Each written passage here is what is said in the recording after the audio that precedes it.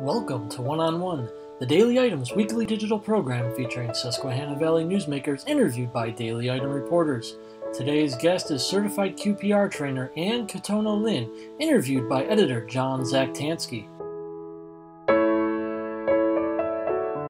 Sunbury Motors Ford knows many of you will be heading to the Bloomsburg Fair, so they need to sell cars now. Sunbury Motors is going to price all new Fords at a level that makes it impossible to say no. You'll be feeling great driving to the fair in a 2018 Ford Escape for only $18,820. Welcome to the Daily Items One-on-One. I'm John Zaktansky, and today our guest is certified QPR trainer Anne Katona-Linn. Thanks for being with us. Thanks for having me. Yeah. We want to jump into September is National Suicide Awareness Month, and we want to make sure we touch upon that. QPR obviously is a training involving intervention for suicide, so we want to jump into that first, though. What kind of personal things have you so connected to the suicide beat within the area? I have had a lot of personal experiences, unfortunately. I've had a lot of childhood friends that actually died by suicide. In the last 6 years, we have had 5 paddling friends. My husband and I do kayaking and stand-up paddleboarding on whitewater. And we've had 5 friends who have died by suicide. And it's been really difficult because it's a close-knit community and a lot of people, everybody knows everyone, and so it really is hit the community pretty hard, and people are wondering what is going on. I have struggled with my own mental illness with post-traumatic stress disorder and anxiety, but my goal is to be able to give people hope and to see that there is light at the end of the tunnel and there is something better. Sure. Now, obviously, suicide seems to be a topic that's all over the place right now, and there's so many local examples. How bad is the suicide epidemic, if we can call it that, in the area right now? In the United States, 99% of counties increased their suicide rate within the last, from 2005 to 2015, increased their suicide rate by 10% or more. And in Northumberland County, the rate is 15.9 per 100,000 deaths. So 15.9 are those of suicide. And in Snyder County, it's 10.1 per 100,000, and Union County is 8.7 deaths per 100,000. So I think one of the big things is that the rates have really increased tremendously in rural areas. So the highest rates are actually in rural parts of Pennsylvania. So Elk County, Wayne County, and Schuylkill County are the highest rates in Pennsylvania, and the lowest is Philadelphia, which is really interesting because I think that people don't realize, they think, the violence, but when it comes to suicide, that it is really a much more rural issue. Sure. Well, you mentioned a drastic increase. What do you think's behind the drastic increase? Because I know, when I was growing up as a teenager, you barely heard about the concept of suicide, and now it just seems to be everywhere. Yeah, and middle-aged white males have had the highest increase in rate. I think a lot of it has been due to the opioid crisis. That some of the risk factors are just stressors. So the opioid crisis has created a lot of stress. And the challenge is it's really difficult to get the numbers right because a lot of times people may be taking drugs to self-medicate and may want to die, but they may die by an overdose even though they had the intention of killing themselves. So it's really hard to find some of the numbers. And for some of those lower counties, too, it's a little bit more difficult. But the opioid crisis, stress, just in general, I think the amount of stressors, not just personal stressors, but also the collective. Since 9/11, we've seen increases and the school shootings and a lot of violence in general. One of the highest rates is also ease of access to, is the highest rate of suicide is by firearms. And I think ease of access, especially if we're talking in rural areas, they're more likely to have access to guns. And so that's a big piece of why, as well as there's less access to mental health services, including stigma that prevents people from getting mental health services. So The Hispanic and Black communities actually have much lower rates of suicide as opposed to the white communities. And also Native American have a lot higher rate of suicide as well. Wow. Obviously, there's certain misconceptions, and we did a series called Shattering the Stigma about suicide a couple of years ago. What kind of misconceptions and inaccuracies are out there about suicide that kind of turn people off to getting the help they really need? Probably the biggest one is if we talk about it, then that's going to give someone an idea. And that is absolutely not the case at all, is that people want to talk and want to get help, but they really are so ashamed that they don't know what to do. And talking is such a huge piece. I think another one is that, especially teenagers, they're just doing it for attention. And if they say they're going to die by suicide, that doesn't really mean that they're going to do it. If they're talking about it, they could potentially be doing it. Only certain types of people become suicidal. So people have, their vision of those people, whatever that is. But it is a myth, and there are no demographics that are not touched by suicide, and so it really goes across everyone. Every death is preventable. That's another myth. Just because, yes, suicide is preventable, but sometimes you just really don't know. And people get so good at hiding things that you don't realize. And so there are just so many factors that make suicide complex. It's difficult to say that every single one is preventable. Once a person is committed to doing suicide, once they want to have a suicide and they have a plan, that there's no stopping them. And that's not the case as well. So I think those are probably some of the biggest myths around suicide. Sure. Well, we mentioned a little bit ago, I mentioned a little bit ago that you're a certified QPR trainer. Mm-hmm. How long have you been doing that, and what exactly is QPR? So QPR is called Question, Persuade, Refer.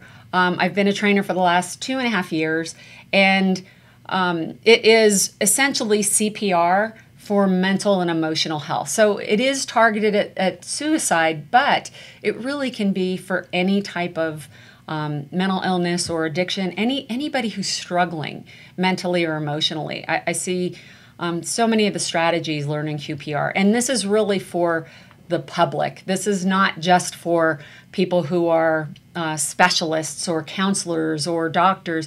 Those people absolutely should get this information, but QPR is designed to be able to share with large parts of the public, and that similar to CPR, that we want to get everybody, as many people as trained as possible. What kind of QPR trainings have you done in the area lately, and how can people get access to that? I have done through the United Way. We did a youth event. So anyone who was serving youth, that was in February, I think, of this year, and that was at the IU. And that was, we had coaches and Boy Scout leaders and some people who work in group homes, or a variety of different people, and counselors. We had a variety of people there, and paraprofessionals. So I think that that's one good example. I've done them also for churches. Because churches want to help people, but again, don't always know exactly how to do that. So QPR is an 1.5 to 2 hour training that is available through the Garrett Lee Smith state grant. It's a federal grant at the state level, as well as McDowell Institute at Bloomsburg University. There are many QPR trainers now being trained across the state. So they're being offered really almost for free, maybe just for the materials, on a regular basis across the state. So I would say Prevent Suicide PA is one place to go, and also the McDowell Institute at Bloomsburg University, as well as the United Way. That they can. Those are some of the key places where you can find out more about QPR training. Okay, sounds good. We're going to take a quick break. We'll be back in a moment. Sunbury Motors has to sell 7 new Fords every day from now till the Bloomsburg Fair. Pack up the family in your 2018 Explorer. Explorers start under 30 grand at SMC, and they have 20 to choose from. Every Edge, Focus, Fusion, Fiesta, EcoSport will be discounted for SMC to sell 7 new Fords every day from now till the fair. Welcome back. This is John Zaktansky with the Daily Item, and with us is Anne Katona-Linn, certified QPR trainer. Jumping back into the conversation, Anne, what are some signs? I mean, let's say you have a friend who seems down, who seems a little off, so to speak. At what point do you think someone should intervene? At what point should someone do something? I mean, we all have days that we may struggle a little bit, but the key is if you see them really change their regular routines, if you see changes in their habits, such as eating or their clothing, and that maybe they're not taking a shower as often. Maybe they're eating more, they're eating less. Maybe they stop going to church or they start going to church. They could be giving away some of their prized possessions and things especially that that they would really care about and giving them away, or telling people things, such as I just want you to know that you're a good friend of mine. You've been a good friend of mine. And not that that's a bad thing, but again, when you look at a lot of these things individually, again, you see crying or some of those emotional pieces like that, or if there's been a major life event. But when you look at all of these things together, that's the key. It's not any one piece in isolation. That's why it's so important for people to communicate with each other. I think this is why breaking the stigma and allowing us all to talk about mental illness and just mental emotional struggles and talk about suicide openly, that's going to help with identifying some of those missed signals. Sure. Now, in a recent interview, we talked about this topic, and you mentioned specifically the concept that if someone is overindulging in a favorite activity, you mentioned paddling. Obviously, paddling is a positive activity, but another sign or symptom may be someone who overindulges in that type of an activity. Absolutely. If they are maybe self-medicating, maybe having riskier behaviors, and I think about that, and so many things that we do are a little bit more risky. But again, when you take that into the larger context and look at those pieces, with maybe they're having some struggles at home, having those communications are really critical. But yeah, absolutely, good things can become addictive if they are using it to escape their emotions. And I think that's really the key, is that we need to make sure, and I know for us as paddlers, we try to make sure we connect with everybody as much as possible and really talk about the difficult things and share our own stories of struggles, because not everything is perfect, and we need to be able to talk about it. Well, talking leads into where I want to go next is how do you start that conversation? You see someone who's struggling. It's obviously probably pretty scary to walk up to someone and say, hey, what's going on? How do you recommend we start a conversation with someone who we feel might be struggling?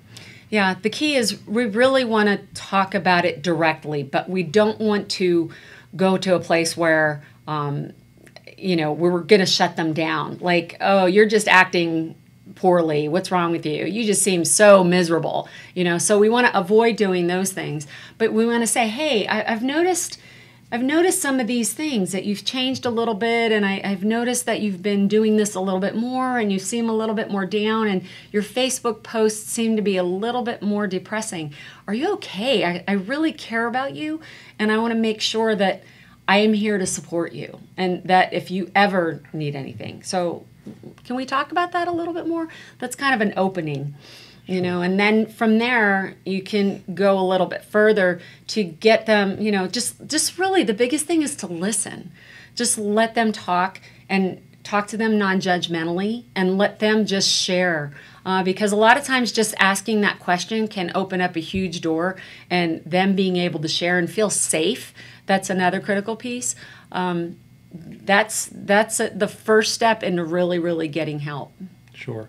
And then once you get a sense that somebody might need help, how do you take that next leap to get someone who might already be self-conscious about their concerns and to take them to a point where you can persuade them to get help? How do you do that persuade part?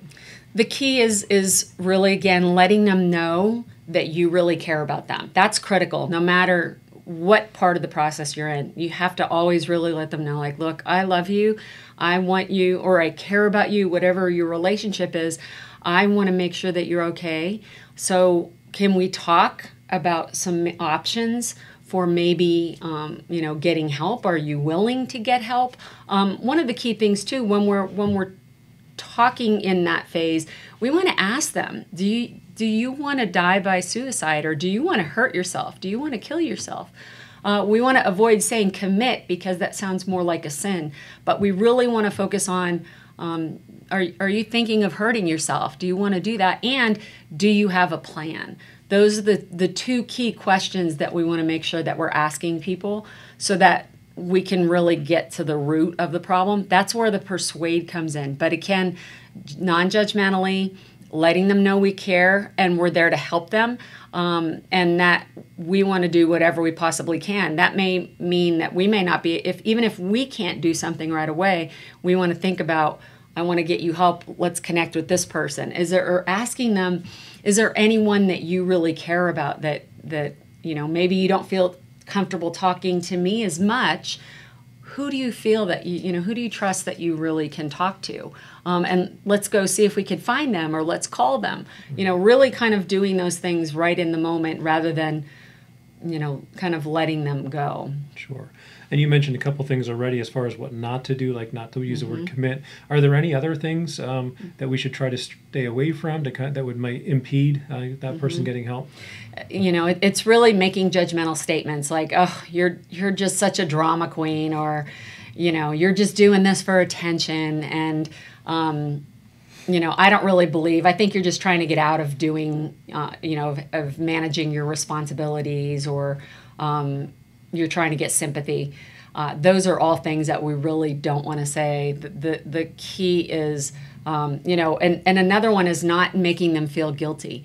So not saying to them, can you even think about what your family, how much they're going to suffer if you do this? That really is they're already thinking about that their family may be better off without them. And so to kind of trigger that is, again, we don't want to put shame on people. That's not going to be effective. They need hope. And that's the absolute most critical thing, is that they need to know that there is a place to get help. And it may not happen overnight that they're going to get better, but there are different things to do to get help, and that 80% of people who actually do get help for mental health issues see results and see improvement. I know in my own life and in my family's life, we've had tremendous results. So good. We talked about the Q, the questioning, and of course the conversation. We talked about the P, the persuade, the referral part. How do we go about the steps of getting someone the help they need, and what locally is there when it comes to making a referral and getting someone help? There are a lot more resources now. Prevent Suicide PA is a website that has a lot of resources, and you can find local resources from there. Another option is to dial 211.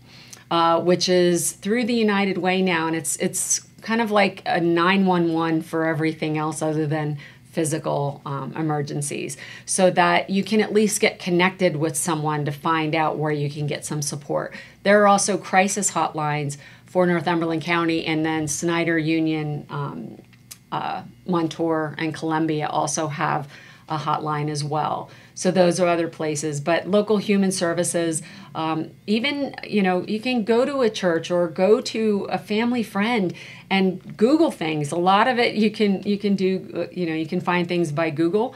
Another key thing is the text line. So if anyone is struggling, the text line, if you want to text for suicide help or any emotional help, is 741-741, especially when we're talking youth, because it may not be as comfortable to talk on the phone. So allowing them to be able to text with somebody may be a little bit more comfortable for them. Sure. And we, a lot of this interview obviously has been talking about someone who wants to intervene for somebody else. What would you say to someone who might be watching this episode who might be struggling themselves, as far as the importance of getting help and the importance of why they should take that step, and why that there's a light at the end of the tunnel? Yeah, I think probably one of the key things is that I have had my own struggles, And my family, we've had a lot of struggles in our family, and taking that first step is the hardest step. But once you take that step and start having the conversations, the other side has so much freedom. It may not always be easy along the way, but it truly is a freedom where you can feel healing and feel better than you ever have before. For me, I know I've been able to use what I've learned and what I've kind of battled, all the struggles that I've had, to be able to help others. And to me, that's extremely empowering. So to think that something that you can do can really help someone else is tremendously powerful. Sure, and we're just about, I'm sorry, we're just about out of time. One last quick question. What kind of ripple effect can suicide have on those left behind? The what ifs, the doubts, the miscues, maybe, that type of stuff. Yeah, absolutely. They think, what did I miss? Could I have stopped this? And the guilt and the shame just can be really tremendous. And they even say, well, I did talk to him about him, and I did tell them to get help, and I did all those things. But, again, it's so complex. You can't say that every single suicide is preventable. But, the more that we are aware, the better. I think probably one final piece is that we have to be aware of that people who have experienced suicide by someone else in their family or close friends, they are at higher risk of suicide themselves. Wow. So we've got to really be aware of that and create support. Great. Well, that's all for today. Thank you very much. Again, I'm John Zaktansky with the Daily Item, and this is Anne Katona-Linn. Thanks again, Anne, for being with us today, and look forward to checking in next week. Thanks for watching One on One. We hope you'll come back next Thursday for another edition.